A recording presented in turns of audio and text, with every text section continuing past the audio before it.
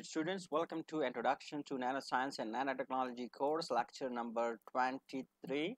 I'm Dr. Pervez Ahmed. In this lecture, again, we will proceed with the nanomaterial characterization techniques. Last time we had discussions on the spectroscopic method. In the spectroscopic method, we discussed about the UV visible spectroscopy. In these lectures, we will have discussions on DLS spectroscopy. So let's proceed towards today's lecture.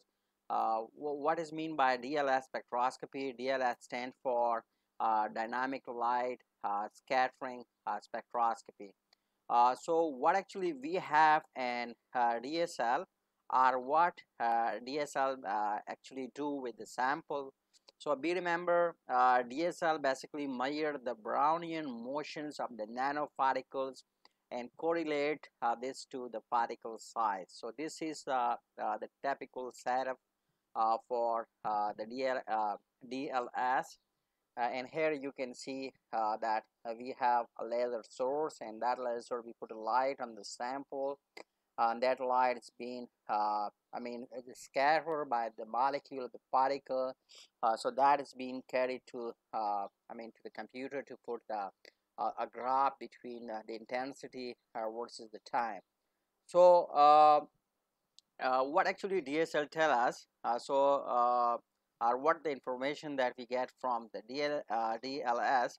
So dynamic light scattering basically tell us about the size of the particles as well as the distributions of the particle within a sample. That is, in sample what we can say that it tell us about the homogeneity of the nanoparticle in a sample. We have a particular sample, and if you want to know how homogeneous that sample is, so that could be done with the help of dynamic light scattering.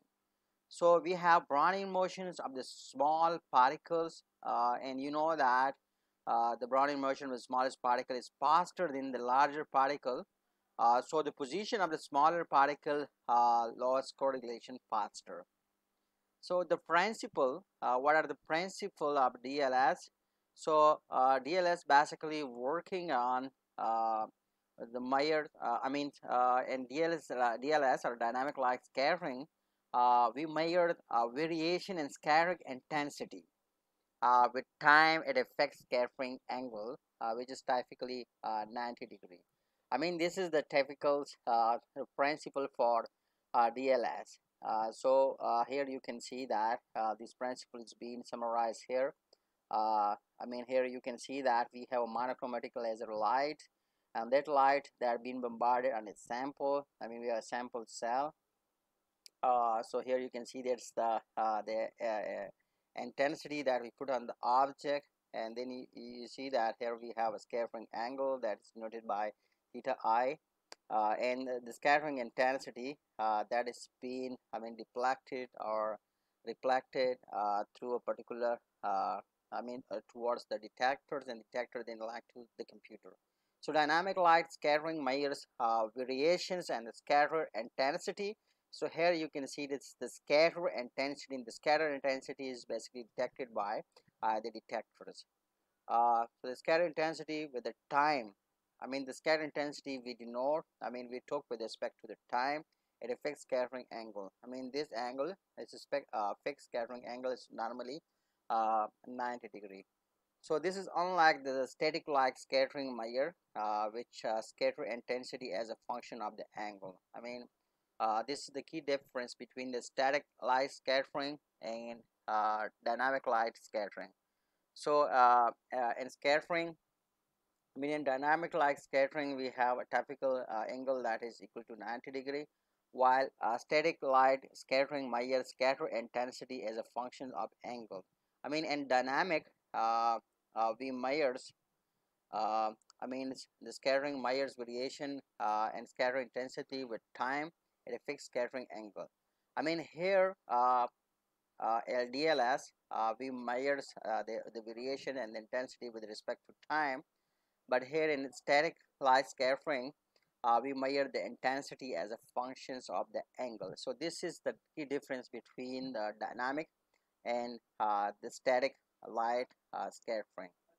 So the experimental side, the typical experimental setup you can observe here. You can see it here.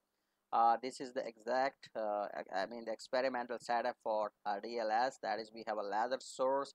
The laser source, here we arrange a lens to focus the laser beam at the sample. The sample is normally put here in the oven or the cryo state. Here we have the analyzer, and from this analyzer we put the information through optical fiber to the amplifier or PM tube, and this PM tube is onwards connected to the computers. So the computer then the plot the graph or the spectrum for us. It's a correlation versus as the time. So here's this is the typical spectrum for DLS spectroscopy. That is, we plot the intensity versus the elapsed times. So dynamics, what actually we do in dynamic light scattering, or one may ask that what the dynamic light scattering do for us. So this kind of spectroscopy measure changes in scattering intensity over a short time scales. How much short time scale it should be? So we remember it should be as short as an millisecond, or the duration is as short as millisecond. Uh, dynamic light scatterings, in this kind of spectroscopy, changes are related to the speed at which the particle moves. Whatever the changes we have, these changes, they are related to the speed at which the particles move inside the sample. So this can be related to the hydrodynamic radius RH, which is given by the Stokes-Einstein equations. The hydrodynamic radius of the sample, that we denote by R with the subscript H, which is given by the Stokes-Einstein equation. The most familiar Stokes-Einstein relation is given by this relation. So this relation is used to measure the hydrodynamic radius in dynamic light scattering spectroscopy. So time and length ranges of DLS. So here you can see in this particular graph, you can see the time and length ranges of the DLS. So time range typically from 10 raised to power minus 7 to 10 raised to power 3 second. Length range typically from 10 raised to power minus 9 to 10 raised to power minus 6 meter. Q range basically lies typically in the range of 0.6 to 2 and 10 raised to power minus 3 per angstrom. So therefore one can say that DLS is suitable for diffusion study of the macromolecule such as polymer and large biomolecule. This type of spectroscopy is particularly useful for polymers and biomolecules, because biomolecule, that's mostly something like a plasma or something like you see that some sort of the liquid. So what are the limitations of the DLS?